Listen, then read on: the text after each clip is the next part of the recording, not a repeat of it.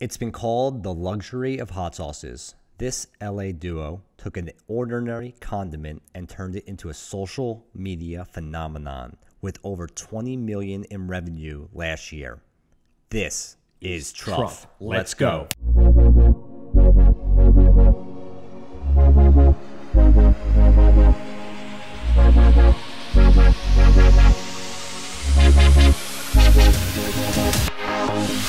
What's up, everyone? Sean Azari here with Matt Skopak. Hey, everyone. Welcome to Deep Dive episode 42, where we take businesses like Truff and dive into their marketing and business strategies, such that you can take these strategies and implement them into your business. Truff started in 2017 by two co-founders, Nick Guillen and Nick Ajluni, but let's go with Nick squared for moving forward. I love their story. It's actually pretty funny because I've talked about this in the past, my previous content. They claim they found or captured the handle @sauce. I'm pretty sure they bought it, which I always claim that IG handles, just like domains, is digital real estate. They took the handle, they didn't know what they're going to do with it. They start posting up, you said celebrities, right? Streetwear and hip hop culture, and then they moved on to posting like food, like basically rappers and celebrities posting food that was drenched in like different sauces or different sauces. So they wanted to take it a step further and actually build a brand with it. They started acquiring a following. So they were building their audience. We talked about this in the past, like how FabFitFun does this and so forth. And they came out with Truff, which is a really expensive type of hot sauce compared to the other competitors. Like Frank's Hot. And it actually reminds me of Venice at Fleur. It's just like the brand style, the font, and so forth. I wouldn't be surprised if they're using the same marketing or the same branding person for this. The black with the gold lettering and the white. Yeah, even the box when people receive it, it's like this. Obviously, you feel that luxury feel, and you're paying big bucks just for hot sauce. Retails for like $14.99 in Whole Foods. They're in Wegmans. They're in numerous other boutiques. They're now around the country too, in South Korea, Australia. I think they've really pushed worldwide right now after their initial funding last year. Yeah, and I mean they're dominating the social media game, and that's where we're gonna get into. But also, I'm gonna try it out real quick too. Let's try it out. I have never had this. We're just opening it up for the first time now. Matt's giving me the really hot one, so hopefully I could breathe. This might be a bad idea. Stand by. Oh. It's all over my shirt right now. Oh, it's actually, I mean, I can't breathe. It's like a sauce. Hold on. Give me a minute. That's going to make it worse. Is it? Oh, God. It's really spicy. Actually, it's great. It's probably going to be really good with food. How about you try that? No, I'm okay. I just had a really, almost a tablespoon worth of hot sauce in my mouth. And it's not a shirt, but we're good. So sauce actually, that's their IG handle, but it means, and it's in in the slang world, I guess, it means like hip, cool, luxury apparel. So they're also spinning in a way such that they're working with streetwear brands and so forth. Like you never even hear that, like a hot sauce working with streetwear brands. They also do have a background. They probably got this handle by accident. They were trying to create like a hip hop page, and they thought they went with the slang sauce, and then they're like, wow, people. Then they probably just. Well, it wasn't by accident. It was definitely bought. No, definitely bought. Yeah. But I think they bought it for a different purpose than to actually launch a sauce. Yeah, I mean but they saw the relationship, and let's actually get into the points because that's going to be one of your points. That will. So number one, why don't you go? Yep. Try running a contest to grow engagement. And this is something they did really cool. So they elected to use TikTok as the platform for this contest. And they basically had different types of criteria where you had to use the hashtag #HowITruffContest. And then I believe you also had to use the official Truff soundtrack in the video. Great for branding. Yeah, we've talked about that, create a song. Sean's done it with his brand before, Reborn. So this is a great way. So the contest was a $10,000 prize for the best video / recipe, and then they also donated $10,000 to the Whole Planet Foundation. They matched the reward, and this was almost specifically for foodie, like big foodie accounts, which when we did the B-roll and when we looked through like who did this, it was mostly huge foodie accounts. Well, I think they used foodie accounts that had a big following to get the word out there, to create that engagement so other people could learn about the contest and acquire Truff and create their own recipes. Exactly. And let me say, TikTok is basically, it's going to take over probably by the end of 2021 as the biggest social platform on the internet. It's just because it's worldwide. You don't think Reel's gonna, just like how Snapchat, like IG stories took over Snapchat? I think TikTok is it. They're already catching up to Instagram numbers now. And that age bracket, usually everyone knows TikTok. Not everyone will. And so the TikTok age is usually from 15 to about 30, 32. So that if you have a item or a product that fits into that like age group, you need to be on TikTok. Yeah, and the engagement level, just through the reach of TikTok. I actually saw an interview with Adam Mosseri. I believe he's the product development. I don't know his title of Instagram, and he was discussing a lot of the benefits or what they're trying to catch up with TikTok. And TikTok does have that organic reach of like Huge. It's great for new creators to stand out. Yeah. So that's how people like Instagram are great for people that are already established themselves. It basically takes the technology of the lookalike audience from Facebook and implements it into a social platform of people now watching videos. So it's what they did. They've literally, I think they had over about 15 million views of just that hashtag. That hashtag, great brand awareness. So if you could think about a way of getting people to use your hashtag like they did and create some sort of incentive like $10,000, it's going to go a long way. Another brand, just I don't want to go too deep on this, this is, I think it's First Form. Is that by Andy Frisella? Is that a supplement brand? Yeah, First Form? I think so. He did this a long time before I even heard of Andy Frisella. The brand was a nothing. I remember getting his email campaign, a $10,000 giveaway, or like they were giving to give a model to be featured on their site. They did this whole campaign. It went viral, and actually the brand is doing really well now. What I was doing is I just had a great idea about my own contest, so I wanted to write down the hashtag, just because if I don't write it down right away, it disappears forever. That's the way you do it. Number 2, use raw videos versus polished content. We see a bunch of brands doing this. Truff does this a lot. They actually they also have very polished content, which we'll get into, but they use a lot of raw video. Raw video stands out because it's more organic. It stands out in your feed versus a polished commercial-like type of content is something that people will skip over. And also, it creates an ability to speed things up. Right, having all this polished content is going to take a while, like setting up, hiring the videographer, editing the videos, and so forth. If you could do that all on your iPhone, it's going to be much faster to scale and create much more ads. They did this in Snapchat and so forth. Again, more organic videos. Who else did this? Especially we saw even small brands. Like it's expensive to do that too. To do a photo shoot, to hire like models. Like it's going to take probably a couple $1,000. People want to see real stuff. They don't want to see this whole production. And people are spending so much money, like $10,000, $20,000, $30,000 just for one freaking video. Really, just from one video that you could just do at home. And we've seen a bunch of brands do this. We saw Pura Vida do this with their phone photography. We've seen a lot of big companies move that way too. What was it called? Shark. Gymshark is moving that way to like more of self-content and things like that. Build and leverage direct relationship with your customers. And this is kind of an overall thing about e-commerce, which I love, is you get the opportunity when you're in e-commerce to basically set the narrative of your story and who you are as a brand.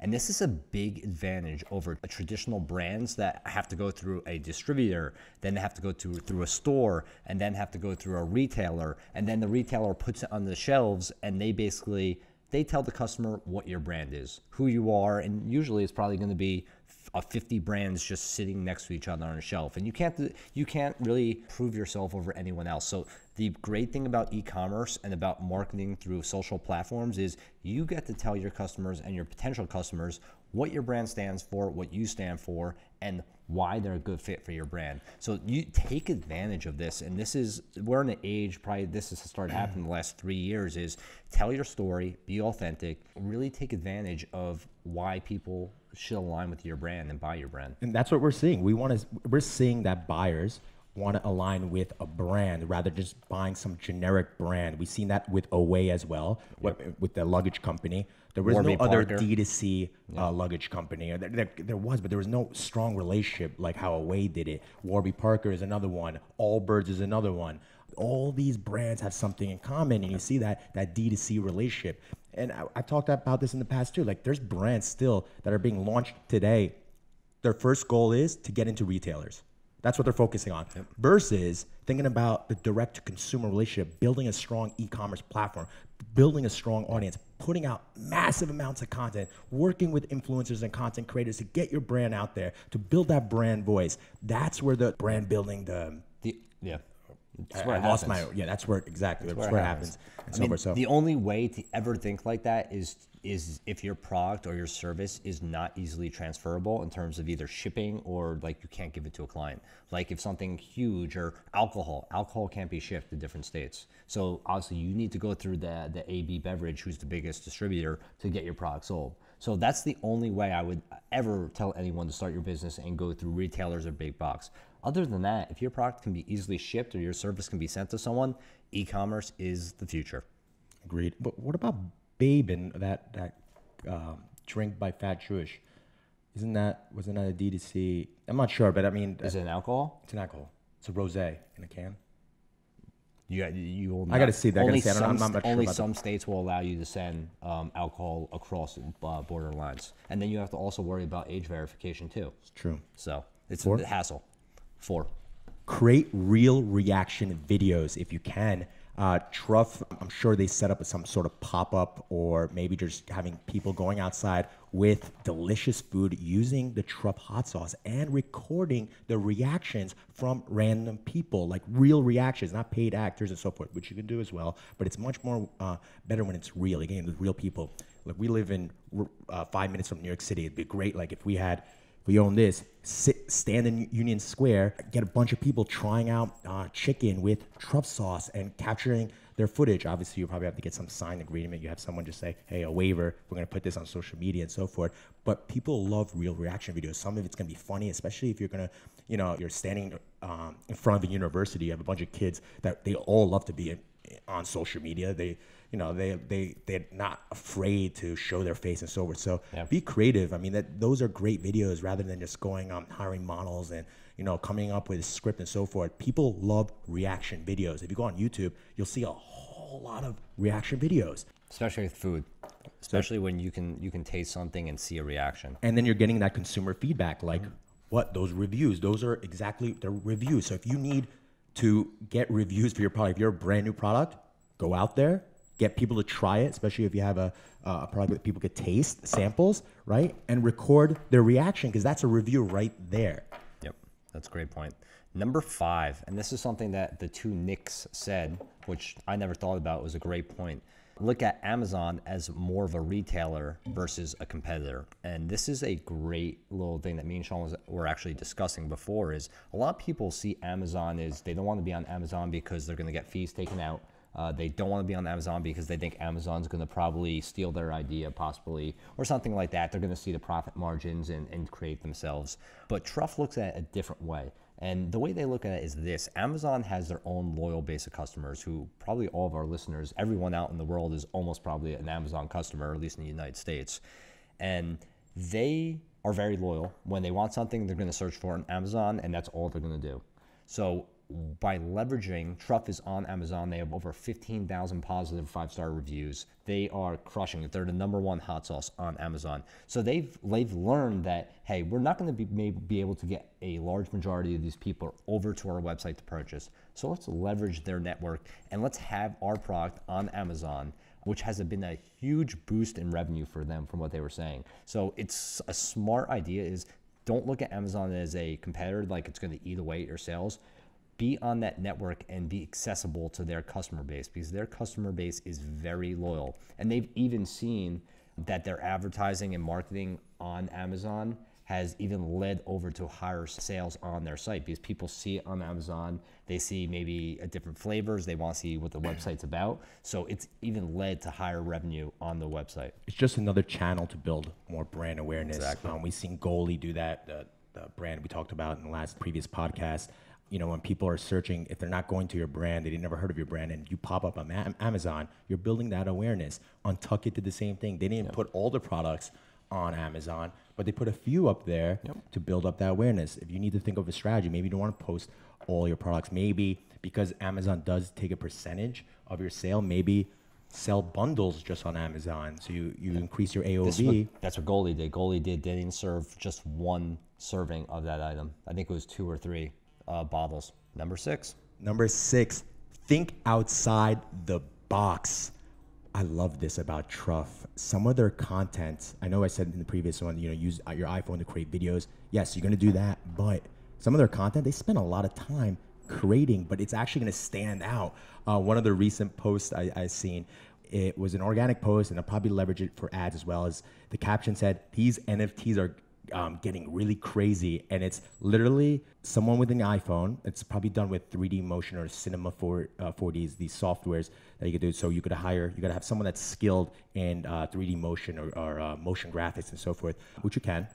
And you'll see the iPhone open up into like this matrix, and then all of a sudden you see Truffle coming out of it. Oh, I think they're in the Truffle app or something.